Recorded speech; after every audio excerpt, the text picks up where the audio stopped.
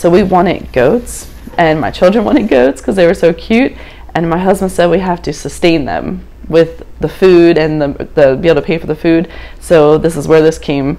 And we had a friend who gave us some goat milk soap, and we loved it. And so we started making it, and then we were like, well, we can sell it because other people like the natural things in their soaps, and then went to the lotions, and then a foaming face wash, and now to the beeswax candles. So a Bushel and a Peck homestead, my grandmother passed away from cancer when she was 60 from breast cancer. And so growing up, we were always scared to get cancer because it runs, you know, in the women's generations in their family, we were told. So that's another reason why we started making the natural things.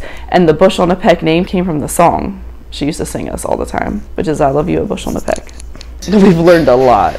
We've researched a lot, so we know more of like the natural products to put in, and that people just love these products. They will follow you. We have a good following. They follow me to festivals because our products work, and so they enjoy them, and they lather, they soft. I mean, just goat milk in general is good for your body with the fatty acids and things. I was a teacher, and so getting a job in Pennsylvania is hard.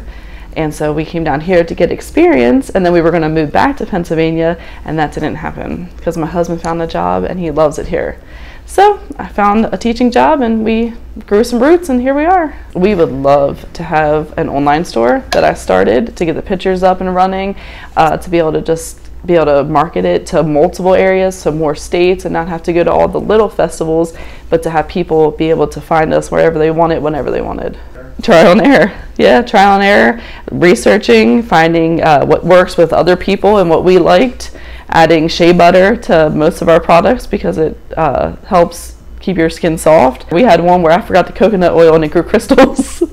So you take the good with the bad and you learn from it.